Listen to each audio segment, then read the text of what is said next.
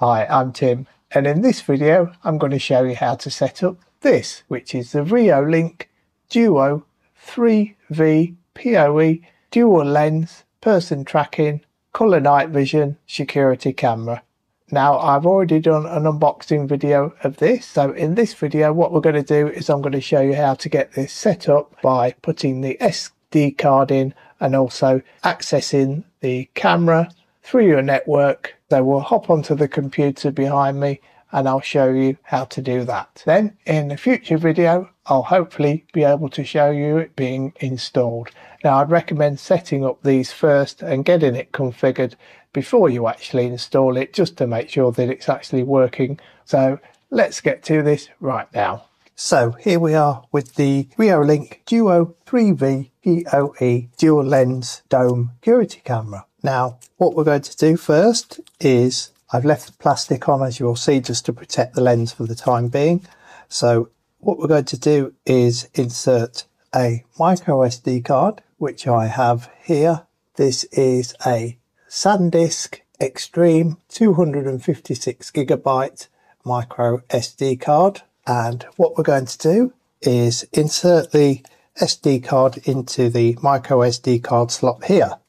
Now, to get into this, you'll need a Phillips screwdriver, which I have here. So you just unscrew 2 screws, just enough to release the cover. And then with a small flathead screwdriver, it's just easy to release the cover, just in the recess there, to bring out the cover, get access to the SD card slot underneath. So there we have the cover, and that's all solid metal, by the way. And it has a black rubber seal around it to protect it from water ingress. So there we have the micro SD card slot, and next to it here is a little recessed hole where you would use the tool that's provided with the camera, which I showed you in the unboxing process, and you just put it in the hole there to reset the camera should you so wish. So the micro SD card slot goes in this way with the little notch to the right side here, where there's a little notch and a little groove either side of that, and that goes in to the right side. And there we have the micro SD card, and it should just press in with your nail and you'll hear a small click once it goes in, which means it's locked in place. So then what we do is put the cover back on to the slot and then tighten up the 2 screws. So once you've done that, then what we can do is power on the device. Now here I've got a Cat6 Ethernet cable, which is already plugged in the other end of this cable into my network switch into one of the PoE or Power over Ethernet ports. Now, as I've said, it doesn't require PoE Plus or Plus Plus, so it's just the standard PoE, which is rated at 30 watts per port. So this then plugs into the socket here on the end of this cable, and then it should start to power itself on. So what we'll do at this stage now is remove the plastic cover, testing purposes, and I would recommend keeping this plastic cover to one side in case you ever need it again. It does have a little bit of adhesion on the back of it still, so you should still be able to use it. So there's nothing to say or light anywhere on the device to say it's actually powered up. So you could just wait a minute or two and hopefully it should power itself on automatically. And then what we'll do is hop onto the computer screen, which I'll jump onto now and show you that, which we add it into the Reolink application. So we'll get onto that right now. So here we are at the Reolink website, and what you need to do, if you haven't already done so, is to download the Reolink application. Now, to find it on the Reolink website, you go to support, hover over download center, and then you will see there's a sub menu for app and client. So click on app and client. This will then take you to the section of their website where you can download the various versions of the application. So here we have one for Windows, which is for Windows 7 or later versions. And we also have a Mac version, an iOS version, and also the Android version Of course, if you're using iOS or Android, you'll just download that from your normal Play Store or App Store, depending on which operating system you're using.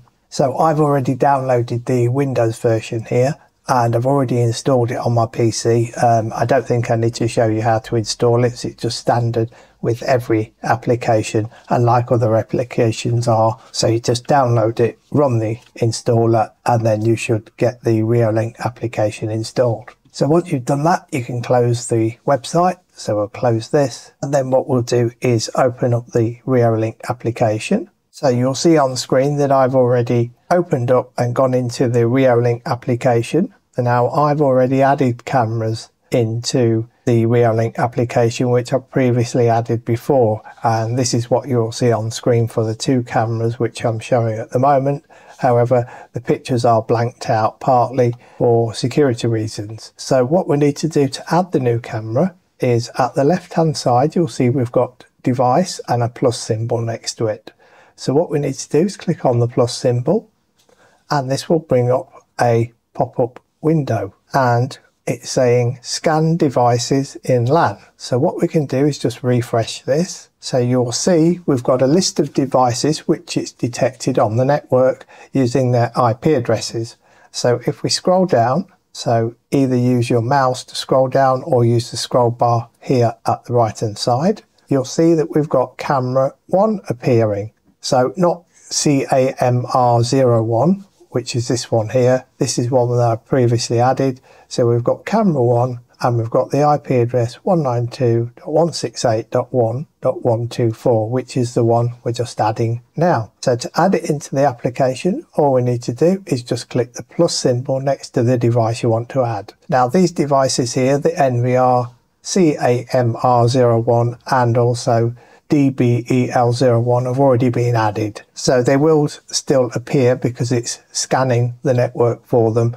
So even if they've been added, which you already have in this list and on the screen here with those pictures, it will still actually appear as if you want to add them. So you could actually click on them, but it will say they've already been added. So the one we're adding is camera 1. So we'll click the plus symbol next to this, and then it's asking us to create a device password. So this is a device password for administration reasons, so please do make a note of it and don't forget the password at all, otherwise you won't be able to access your device without factory resetting it. So what I'll do is create a password in this password box here and confirm the password.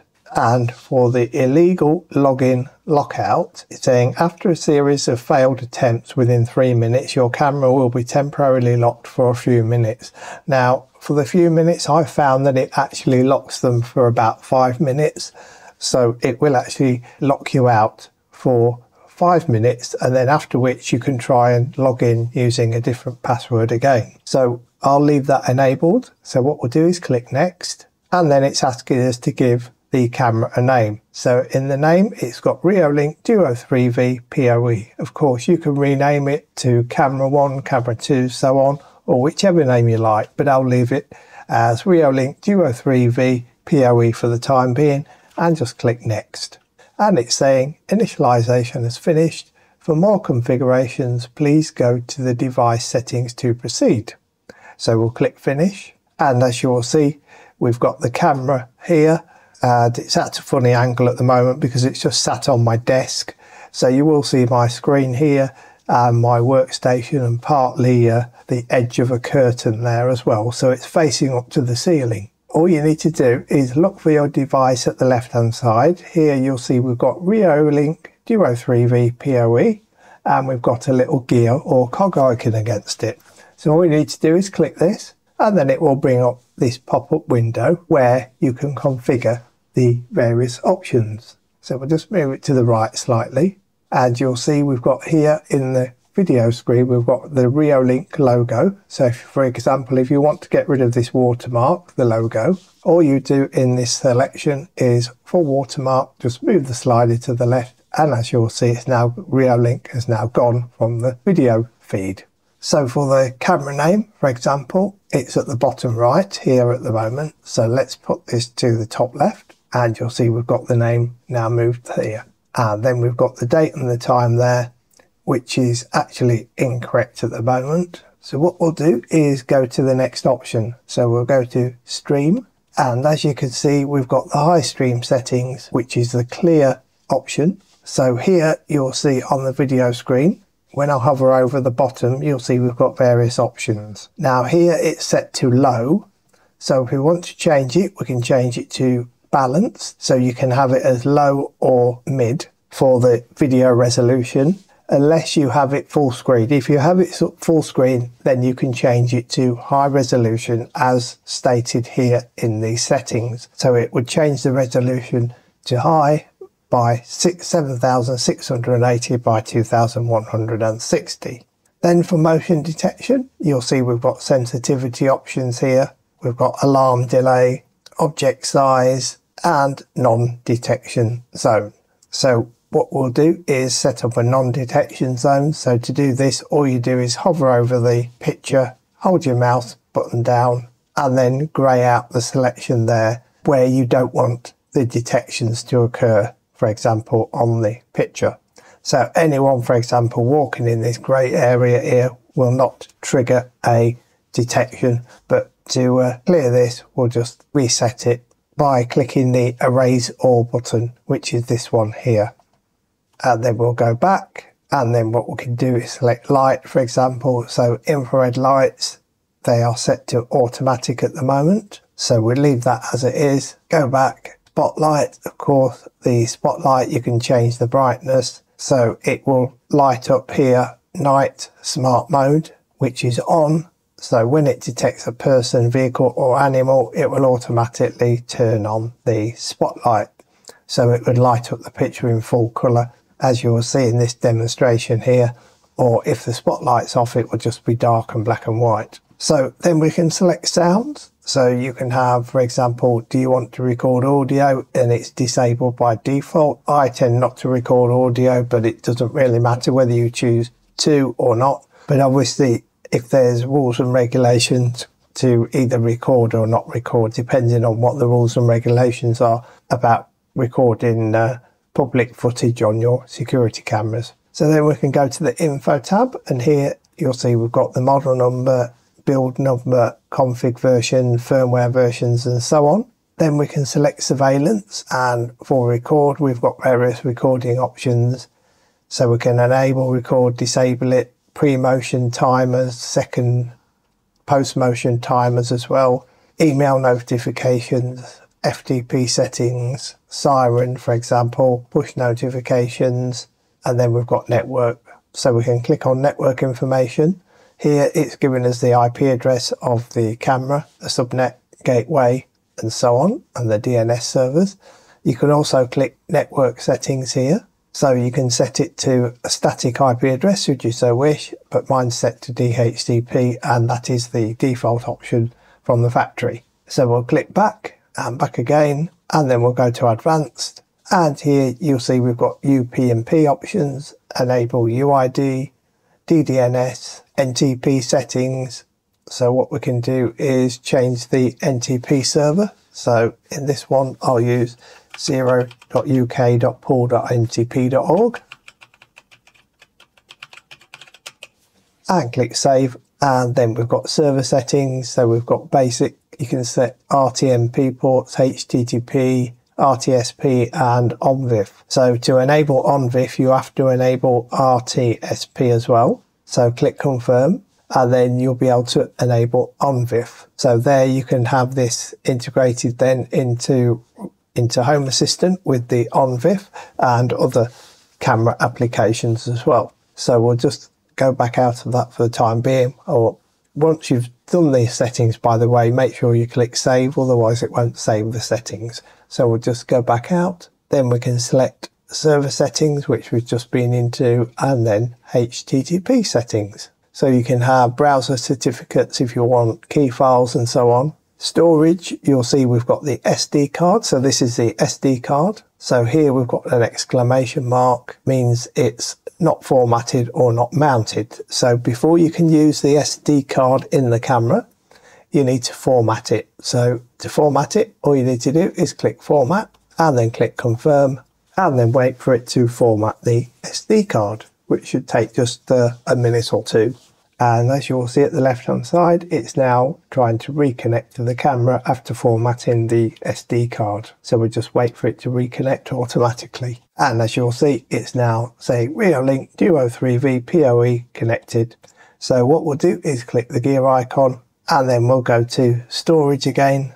And you'll see we've now got the SD card, which is showing as 238 gigabytes of storage and no gigabytes used. You can click this if you want, the arrow, and you'll see that it's now saying it's got a tick next to formatted and mounted. So it means it's now working with the SD card to record alerts and detection. So what we can also do now is click System, Share Device. So for example, you can share this device with other users. Login settings, you'll see that we've got illegal login lockout and change password.